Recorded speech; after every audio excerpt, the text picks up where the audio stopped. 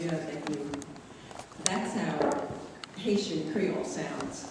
And 2 weeks ago, Sunday morning, just about this time, I was standing in Haiti in front of about 2,000 people in the Light and Peace Mission in Beauport, where we began our meeting, our greeting with them.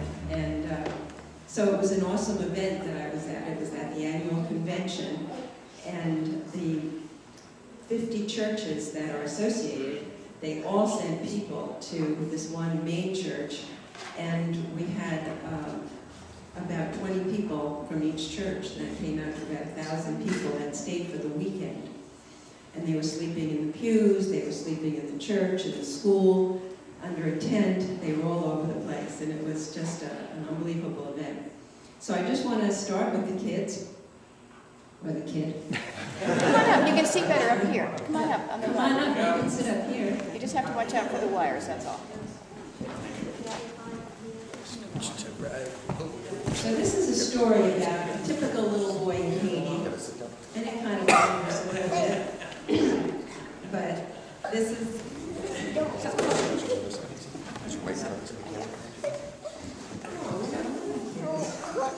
They did, they were hiding in the bushes. They were all hiding.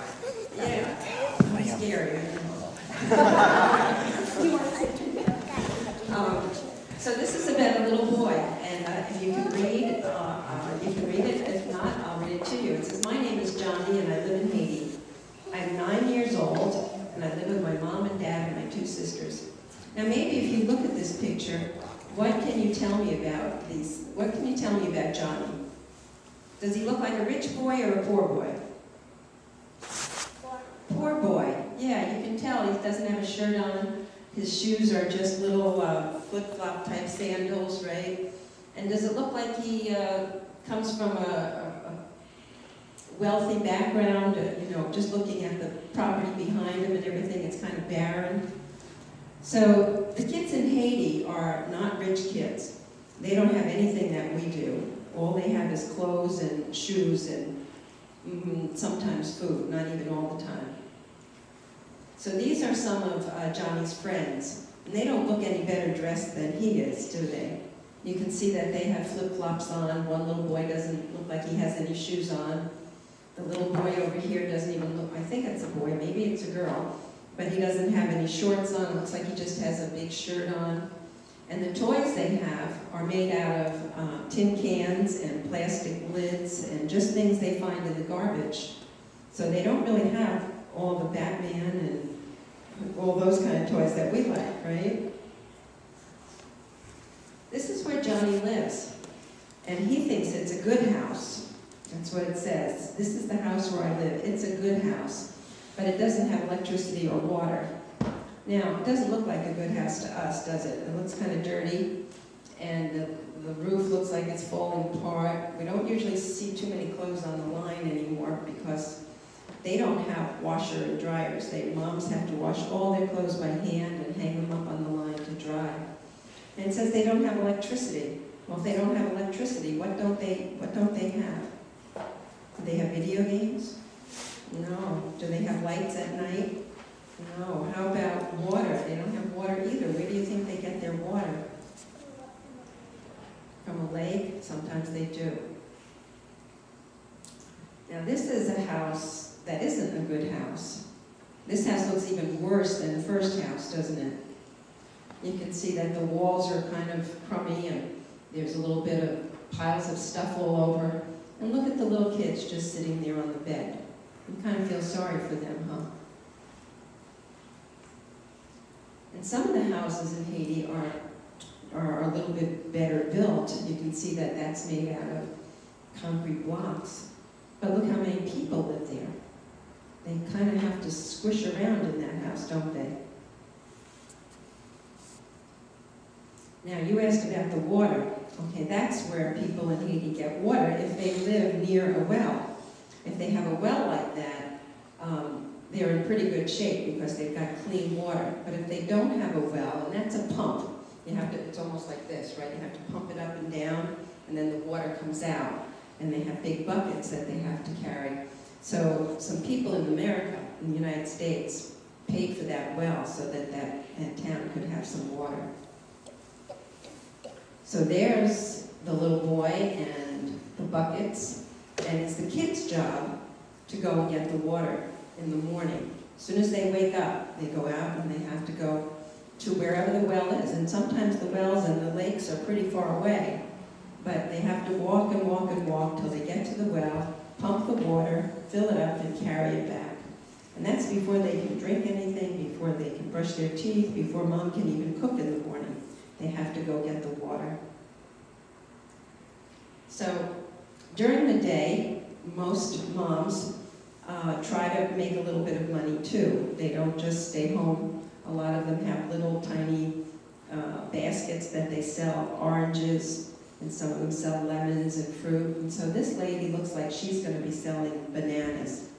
Now, you see how she's carrying her bananas? Later on, after the service, I think I can show you how you can do that too. It's not so hard. Do you see anything on her head besides the pot? A little pillow? Yeah, it's like a t-shirt or a towel, and they roll it up and pin it together, and then when they put the thing on their head, it makes it kind of flat. So that's their secret. There's Mom now. What has she got? She's got, it looks like she might have a bag of charcoal on her head, because if they don't have electricity, that means they don't have electric stoves, they don't have gas stoves, they don't have anything but charcoal. It's like when you cook outside, sometimes people use charcoal in their grill. So that's what she's carrying on her head. How many of you go to Walmart? Have you all been to Walmart? Probably, huh? Well, that's the Walmart in Haiti. They don't have too many indoor stores. Most of their stores are outside. And so people bring their stuff and they put it out in the road and they put it all in the marketplace, and when you go shopping, that's how you go shopping. Remember I was talking about charcoal? So if you're going to cook your meals, you have to buy charcoal, and that's one of the boys carrying charcoal home. How would you like to do that? Not too much fun, huh? Okay, and that's how you see the big pot and the little pot. Underneath it are rocks, and underneath the rocks are the charcoal. And that's how they cook. Now, these ladies are actually cooking for a school, and that's why the pot of rice is so big. So who's that helping the lady? Who's that blonde lady? Yeah, that's a few years ago. Okay, that looks like a school bus, doesn't it? Well, it is a school bus, but when you paint it and it's in Haiti, it becomes what they call a tap-tap. Now, tap-taps are named that way because when you get on the bus, you get on, but when you want the bus to stop and you want to get off, you have to, on the side, you put your arm out and you bang on the bus, or you bang on the whatever it is you're in, and that's called a tap-tap. Here, hold on.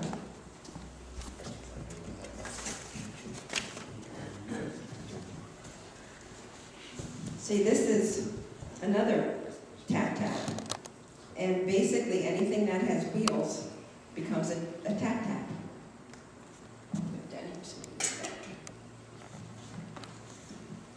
See? This looks like a truck, but in Haiti, it's another tap-tap. And you see that lady? She's calling to the driver and saying, hey, wait for me. I'm going to get on. It doesn't look like there's a whole lot of room unless you want to sit on top, but that's probably a cool place to sit. Well, there's another tap-tap. It looks like a pickup truck, doesn't it? With seats in the back, they have long boards on each side. But they get a lot of rain in Haiti. And when they get a lot of rain, they get a lot of mud because they don't really have too many roads that are paved. So this tap-tap got caught in the mud. You can't even see the wheels on it, can you? It's so far down in the mud. But that was like the big entertainment for the day. Things are kind of quiet in Haiti, and when somebody gets stuck in the mud, that's a big attraction. So they had I think they must have had a lot of fun getting that truck out. Do you think it was fun standing in the mud and pushing the truck until they finally got it out, and everybody's watching? I think they gave a big cheer when they finally got it out. Now, you saw the good house, and you saw the bad house that was kind of broken down. This is one of the churches. It's a church and a school, and it doesn't look too good, does it? This one has, it's made out of branches, just branches, and a broken roof. And what happens when a hurricane comes by, when they have a big wind and rainstorm? What do you think happens to that place? And that falls apart. So they have to put it back together again every time they have a hurricane. Now, if you don't have running water in your house, if there's no toilet that you can flush, what do? Where do you think they go to use the bathroom? Well, they have to go down the street. They don't have them in their house. They have buckets, so you can pee in the bucket if you want, but if you want to have a real toilet, more or less, you have to go down the street, and that's called a latrine. Whoa, that's what's inside the latrine. Do you really want to go and use that? No, but that's what the kids at the school and that's what the kids outside have to use. Not very pretty. Okay, here's some of the kids at Johnny's school. Now, does that look like your school? No, not really, huh? What do you see? What do you see that's different? Does it look very sturdy? This is kind of the inside of that church that you saw. And you can see that some of the walls are made out of sheet metal. And look at the poles that are holding up the ceiling. Does it look like they're sturdy poles? No, they're just tree branches, huh? And do all the kids have desks to sit at? No, not really. Now here are some of the older kids. Why do they all look alike? They're all wearing uniforms, aren't they? If you wear the same clothes, that's called a uniform. So all the school kids in Haiti wear uniforms. And you can tell what school they go to by the color and the style of their uniform.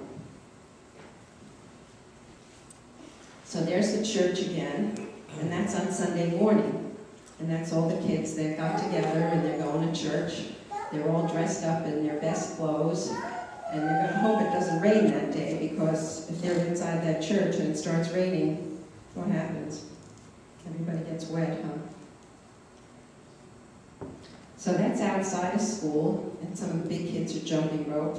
It looks like it's rocky on that ground, doesn't it? Do you think they have any shoes on?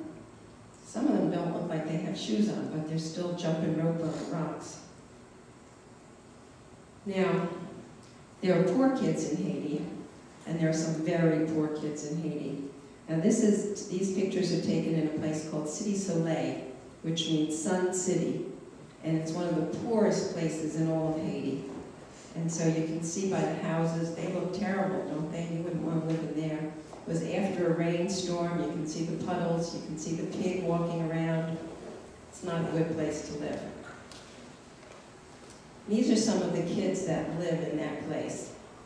These are children that their parents have died and they have no place to live, so they're going to live in an orphanage near that place, City Soleil.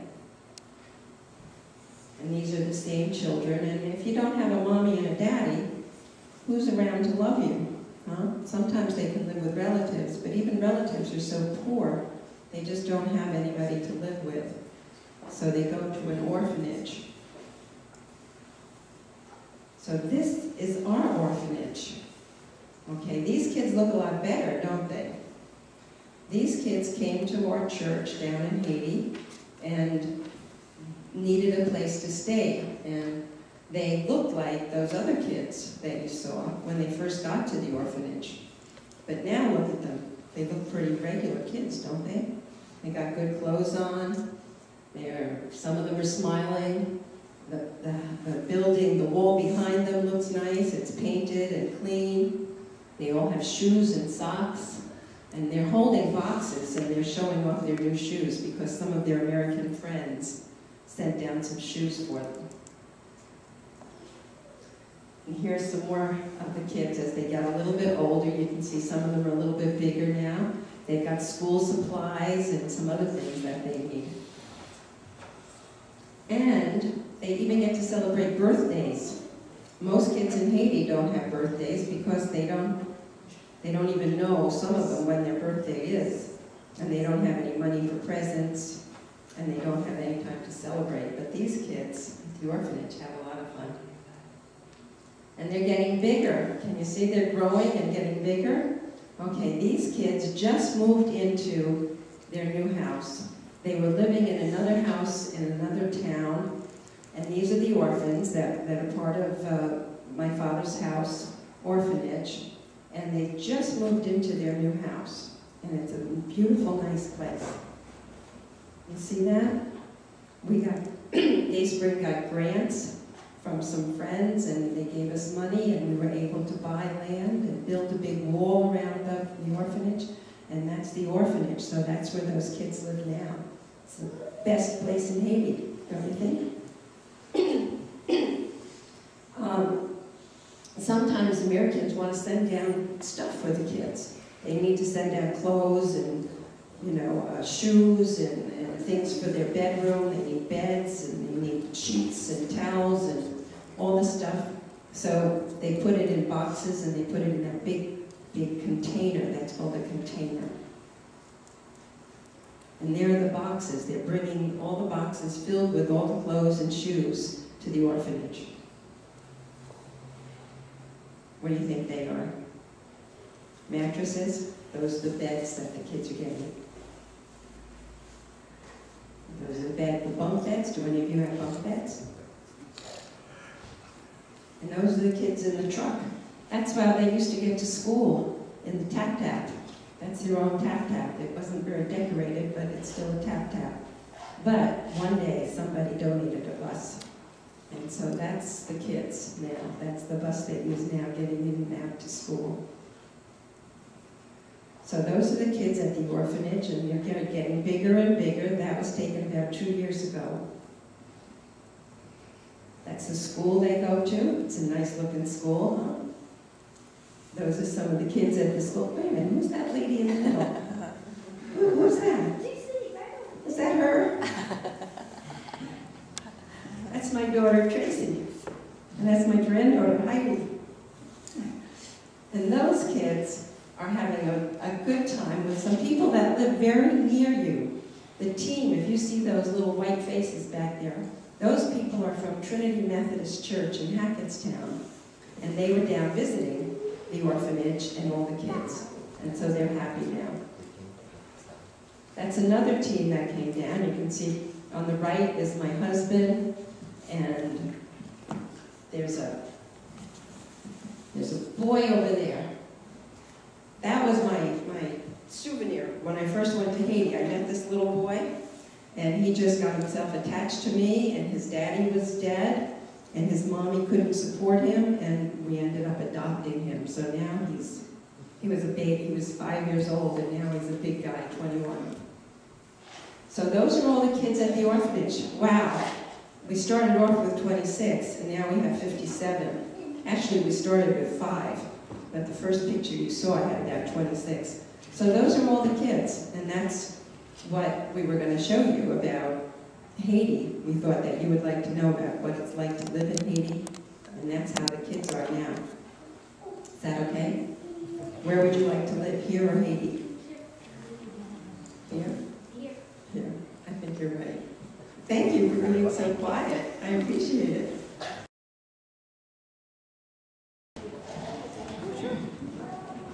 I was going to say thank you, Carol. You got to do that without ever getting officially introduced and recognized. I think some of you have heard me say how I came to know this family is I had 2 boys, and some of you know where my house is. It's kind of isolated, and our next door neighbors were Tracy and her 3 girls, and so they kind of all grew up as a group together. So I got to know Tracy 25 years ago, something like that, and then through her and her daughter, Heidi, yeah, and then her mom Carol, and just by knowing their family and hearing stories about Haiti and Dayspring Ministries, I realized I didn't know all the details, how things got started and where you were now, and so it's wonderful to have you come here today and tell us how you got started and the whole story. So thank you.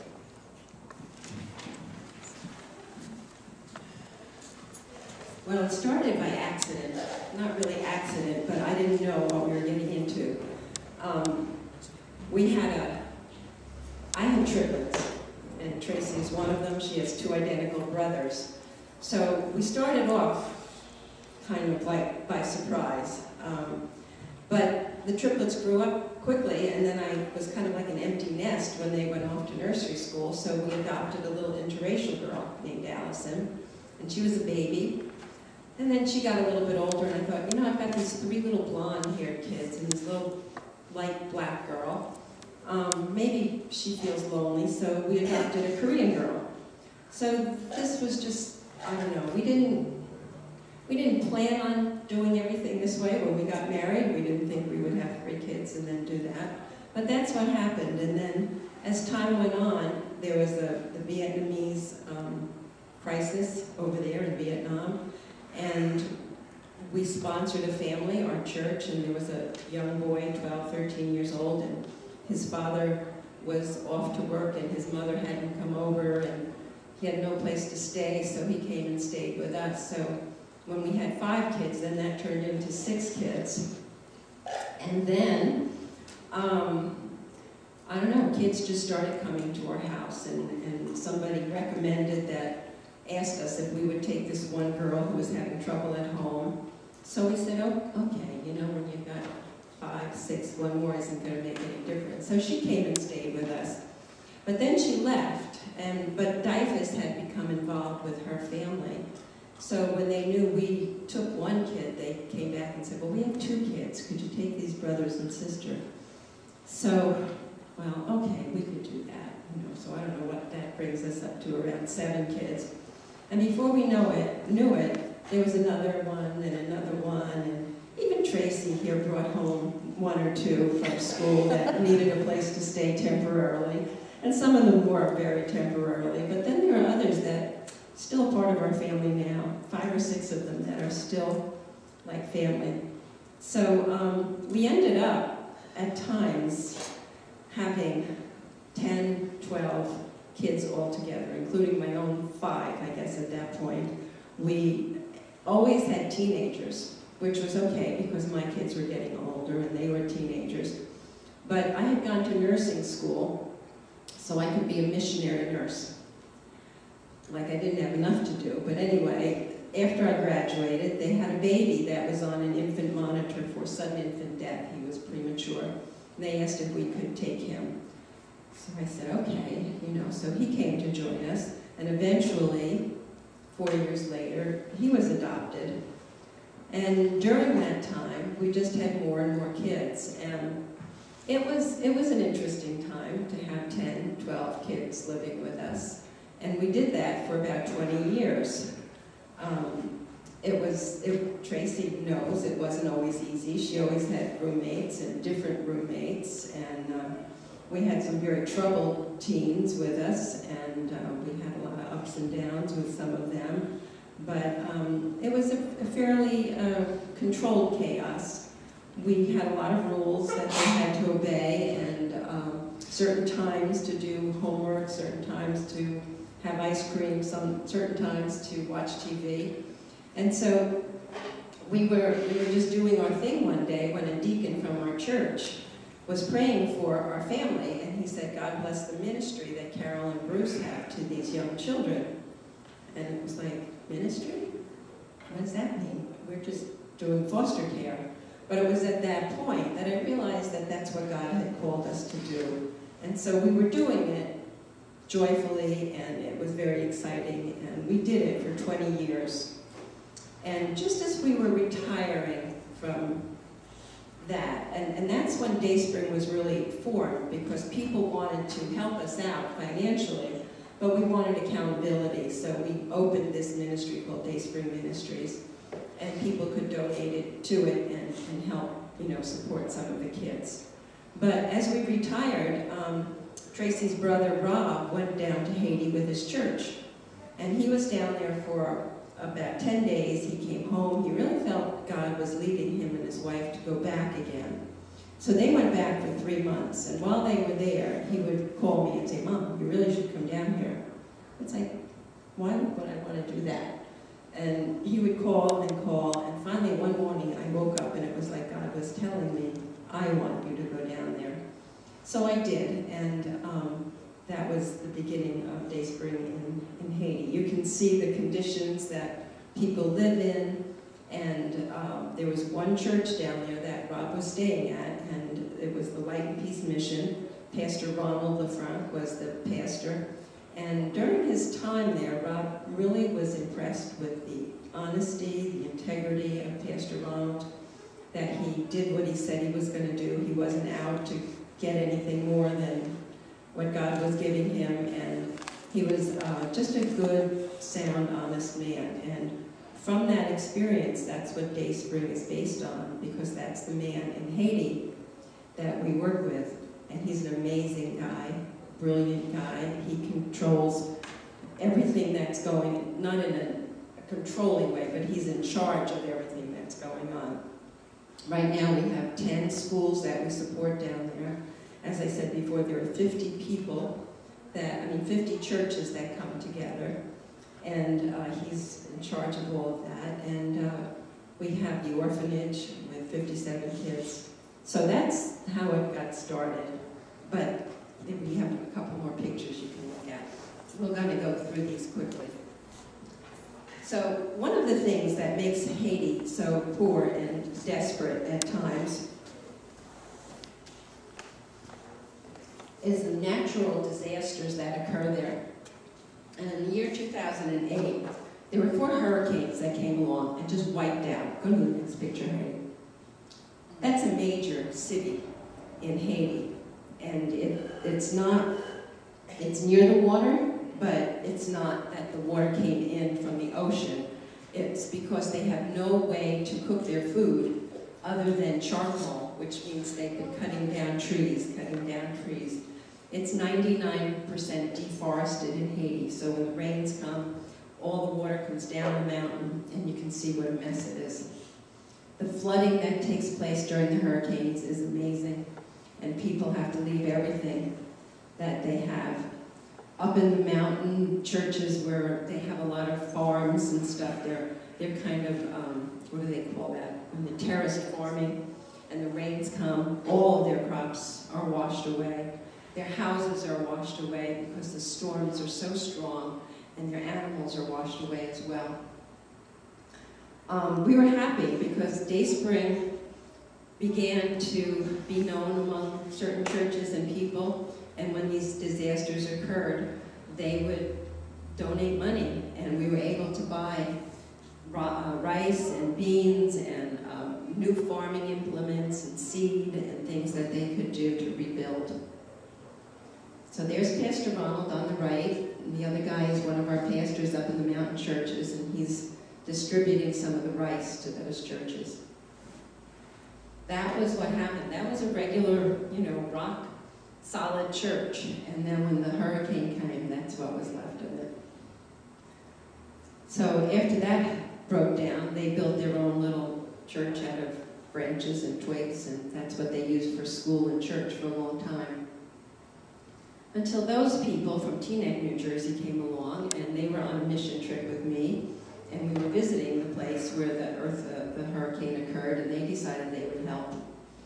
So their church began sending money to rebuild, and it's coming along, and at the end, that's what their new church looked like. And they're really not too many people. We have other pictures where there's like 100 people out front. Back before the earthquake in 2010, I think you all are familiar with the earthquake. That was a major event. That's what the palace looked like. That was the seat of their government, and it was a beautiful building. After the earthquake, that's how it looked. We were down there 10 days after the earthquake. I went down with a team of doctors and nurses and EMTs, and there were 7 of us. And we were able to go to our little clinic and help the people and everything else. And it was horrible as we drove around Port-au-Prince because because it was one building after another after another. The streets were barely passable because of the rubble all over the place. And the ministry buildings were beautiful, big, white ministry buildings with the green roofs on them.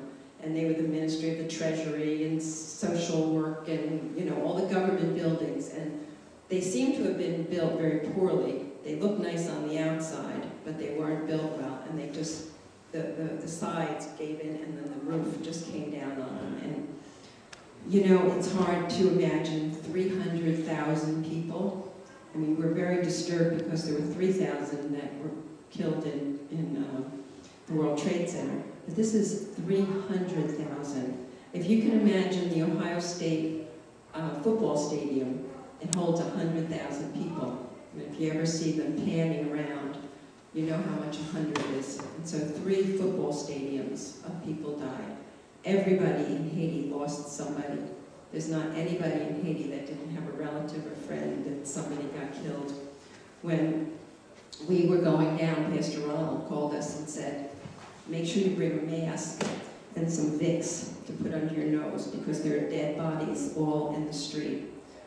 And as they couldn't bury these people, so they just brought them out and laid them in the street, and big trucks came by, and they just pick them up and throw the bodies in.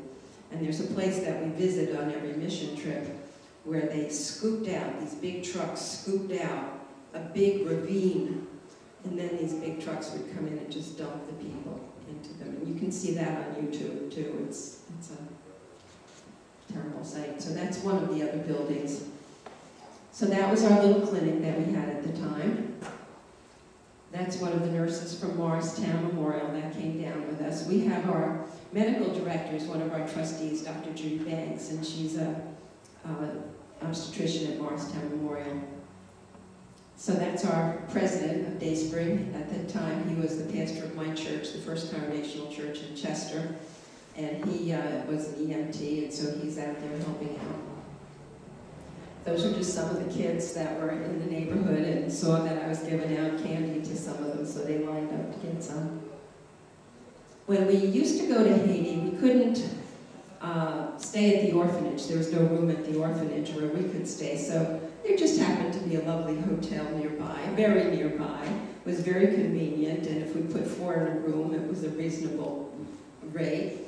So we used to stay there, and on the left, there was a big open area that was probably twice as big as this room, with poles that held up the second floor where there were bedrooms. But underneath, it was all open, and they would use it for graduations and weddings. And when we were there, that's where we would eat. The mission teams would eat, and they would serve us our food there.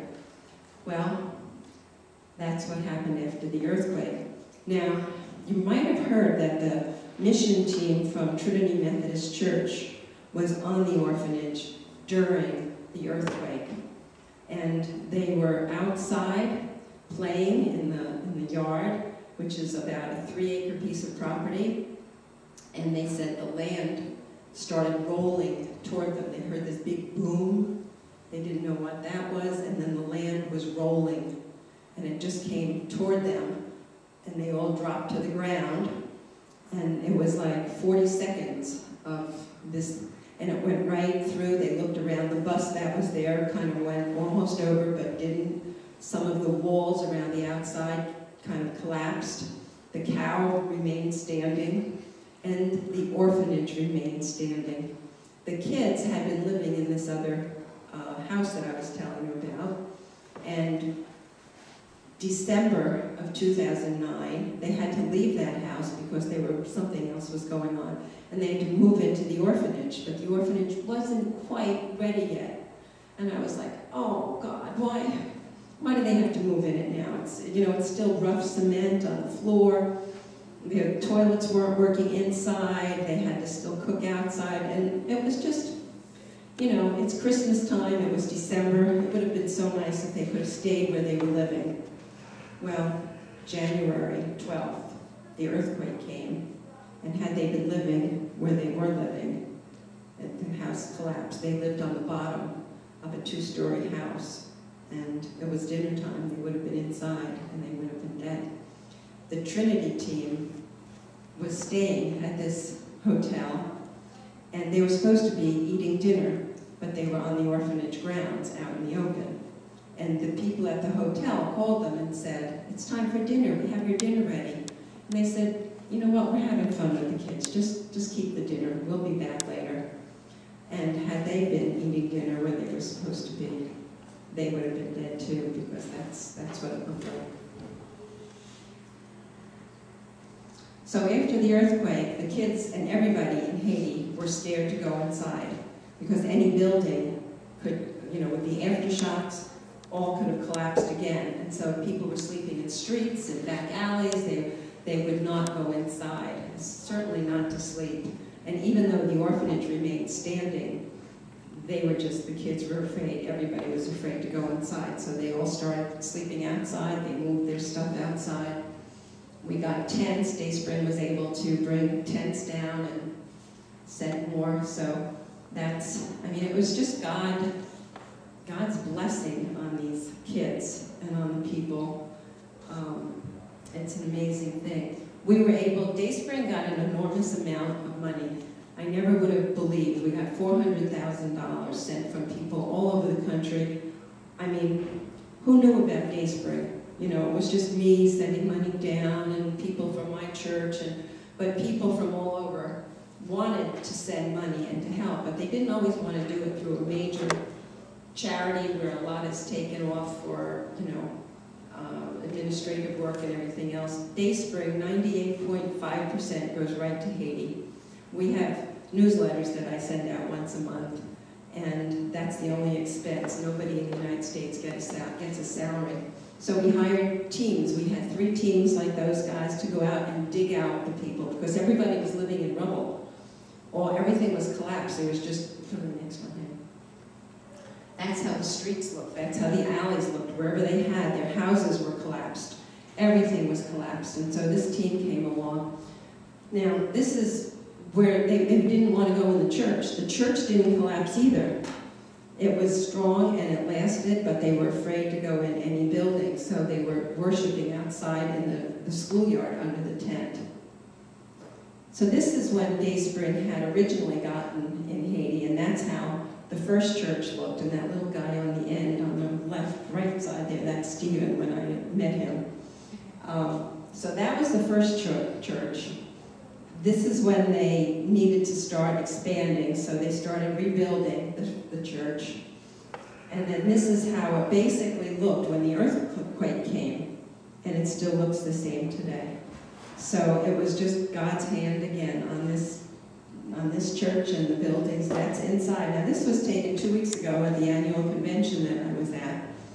And one thing I wanted to show you is the work on the side. For the longest time, there were no railings to the second floor. They had built it and they just didn't have enough money. And, every team that went down there was like, just waiting for an accident to happen. So the boys at the orphanage, we hired a welding teacher and we taught them how to do welding. And every Saturday they would get out there with their teacher. And so they built that, and that goes all the way around. So this was the first time I had seen it when I was down there 2 weeks ago, and I was really impressed. They did a good job.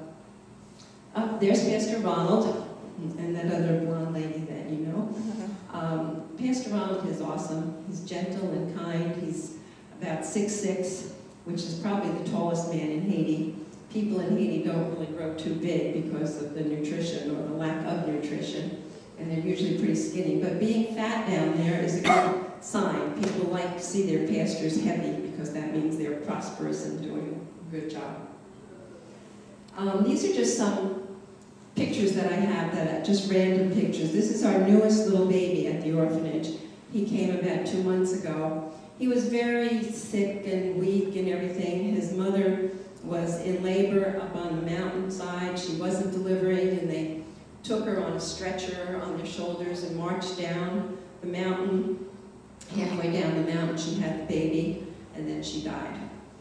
So the father, took the baby and his dead wife back up the mountain. He tried to keep the baby alive with broth and bread, but after a couple weeks, that wasn't working. So they brought the baby down to the orphanage. And so the baby is here, but after a month, the baby started having some infections, and they tested it, and the baby David is HIV positive.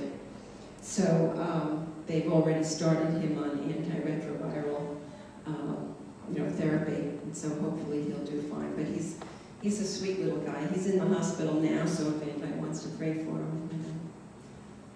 That's just our little boys going off to church on a Sunday morning. They look so cute, don't they? Down there, when you go to church, you better look good. The men, if you have a suit, you're wearing your suit even though it's 90 degrees. And the ladies always look perfect, and they have their hair, they look nice.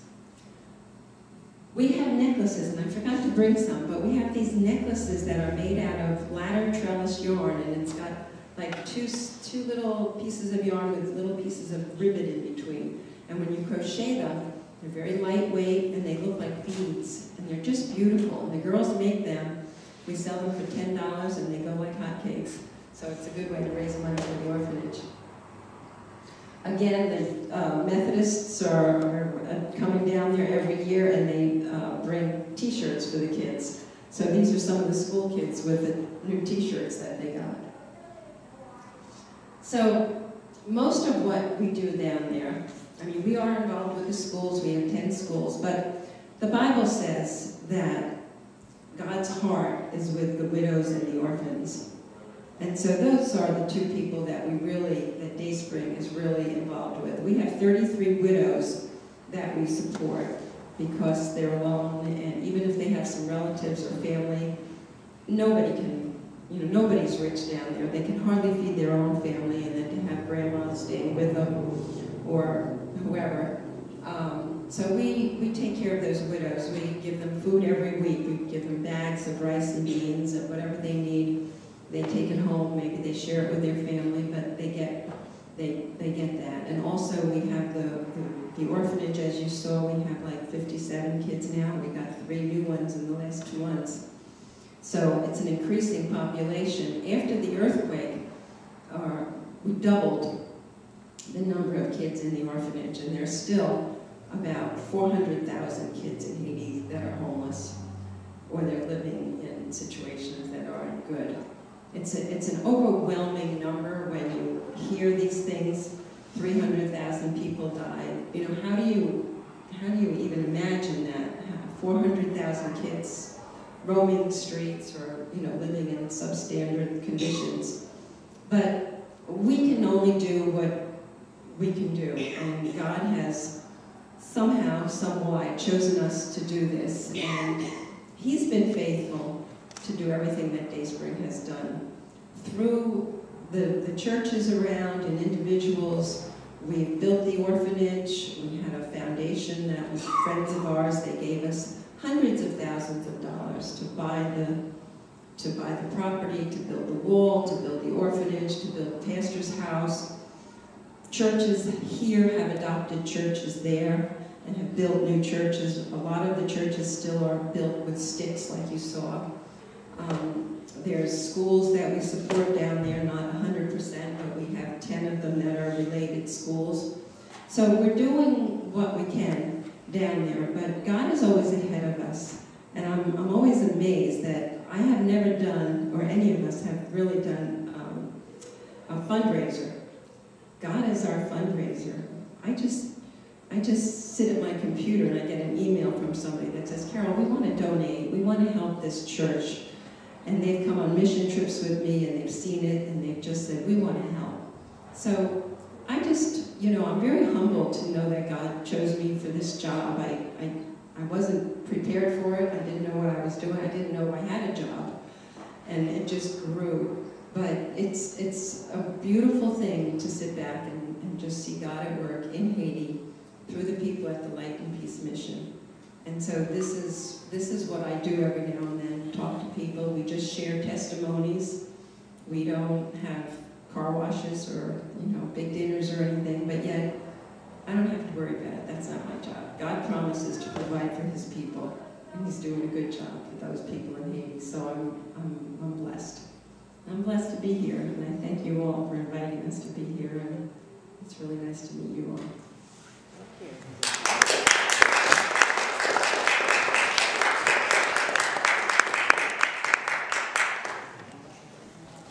Well, thank you. We have about 5 minutes. If anyone has questions or discussion, are you okay to take questions maybe for 5 minutes and then we'll finish up? All right.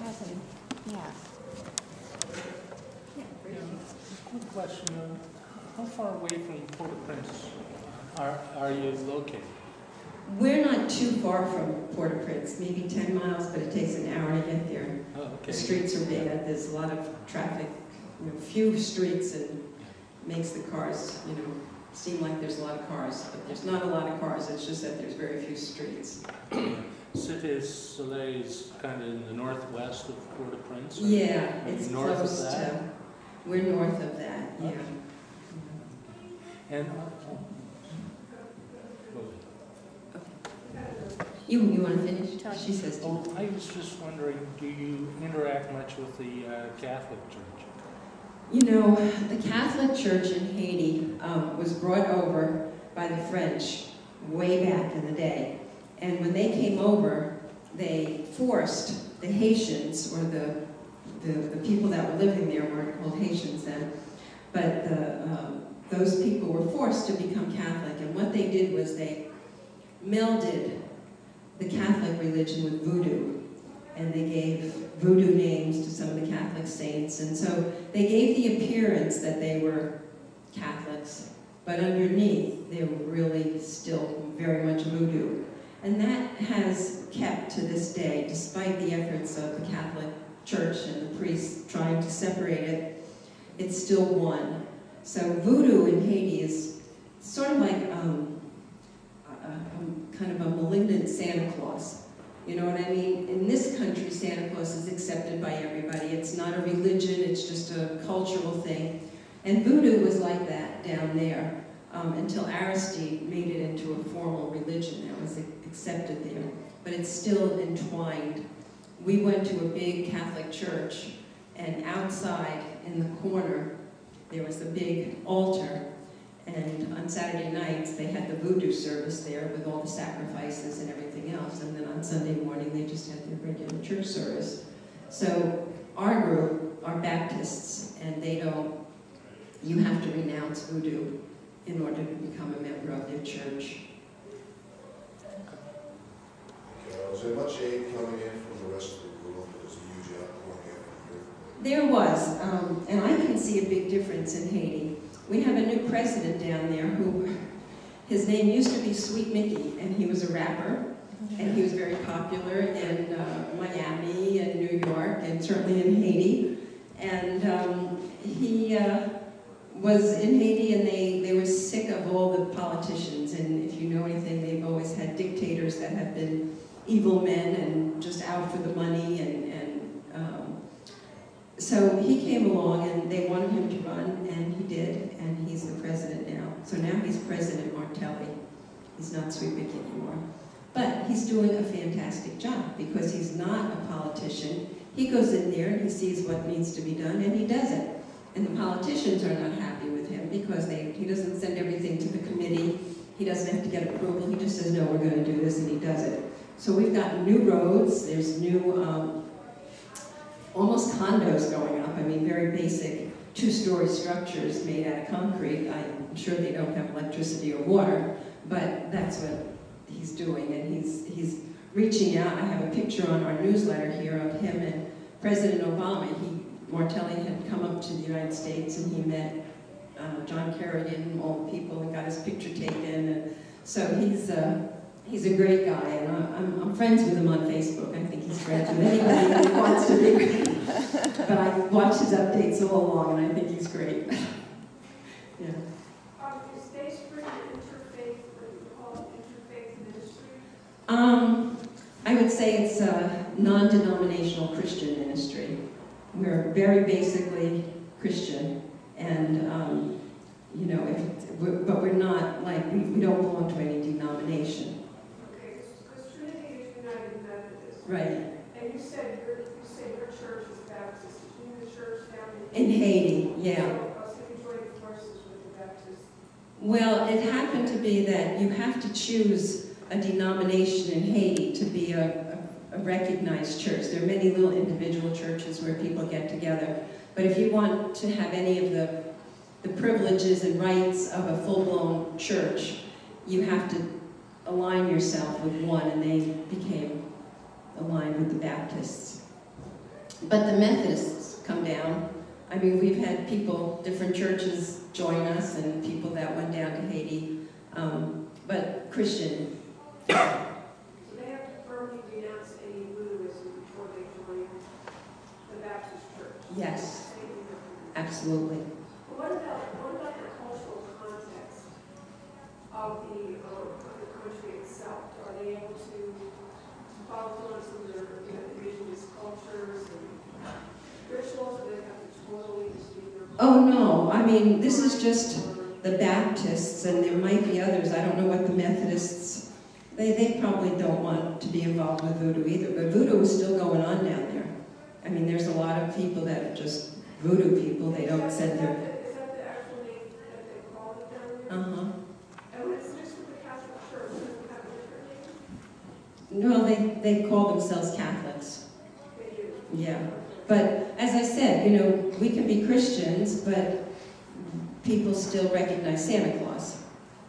You know, so voodoo to them is more like a cultural thing, but they do have their ceremonies. I was just wondering if any remnants of their culture they can carry on. It's just like when they came to the Native Americans and they tried to convert them to Christianity. Right.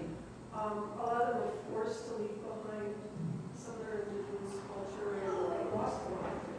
Well, And in the modern society, they're trying to yeah. reestablish themselves. Well, they don't have to reestablish themselves. The voodoo people are very established. So if a Christian church comes in... I'm not talking about voodoo religion itself. I'm Okay. talking about their culture. Well, that hasn't changed. That's a part of it. I mean, the culture down there embraces voodoo and also other religions. There are Mormons down there, and, you know, a variety of different Seventh-day Adventists are there. But the Baptist Church makes them renounce any connection to voodoo. Well, I can understand that part. But, Yeah. but they still have a culture, is what I'm saying. Oh, yeah. It's not just- Oh, yeah. Are you, just as an aside, I'll tell you that my parents were Methodist, well, they still would be if they were alive, but were Methodists in Illinois, and they went to Haiti many, many times with their church. But are you aware of any secular organizations that are organized that are working in Haiti? Oh, there are many. Yeah, there are many humanitarian organizations are down there. Do you know the names of some of those? Or? I think if you went online, Google them, just humanitarian organizations in Haiti, you'll probably get more than you know. There are a lot of, it's very easy to work in Haiti because it's a 4-hour trip from JFK or Newark to Haiti. You don't have to go across the world, you're not going across the ocean, you're not going to Africa, and it's a non-stop flight is what we get on over in JFK. So it's easy. So there are a lot of American ministries down there and a lot of humanitarian groups as well. Hey, girl, when the kids age out of the orphanages, what happens to them? Where do they go? Well, we're just beginning to deal with that because our kids are, we have some boys now that are 17, 18, and 19. We've sent them all to secondary school, which is like a high school, but it goes a little bit longer. They have to go through to grade 13. And so we've got one graduating this year. He has a sponsor in the United States that would love to bring him to the United States for an education. So we're kind of working with that. But that's why when the boys did the welding, we have an electrician that's committed to going down there to help the boys learn electricity, because that's coming into Haiti. They don't have a whole lot of electricity, but they are getting more and more. And so I think we need some good electricians down there. And we just got a grant to purchase a property half the size of the orphanage, which would be about 1.5 acres. And we're going to build a boys' dormitory for the teen boys, because now it's time to move the teens away from the teen girls. And so we're looking forward to doing that, and then also providing some other vocational training, barbershop work, stylist for the girls, the welding, the plumbing, the electrical, you know, concrete block working, making. We want to have a bakery. So we're trying to, you know, we're just getting there. Is the language 100% French? No, Creole. They speak Creole, which is pretty much combined with French. So What's the it's, other part? Haitian Creole was the African dialects that they brought over. Oh. So it's not a hard language to learn. I'm doing pretty good at it. That's it. Well, thank you. Thank you. Thank you. Thank you.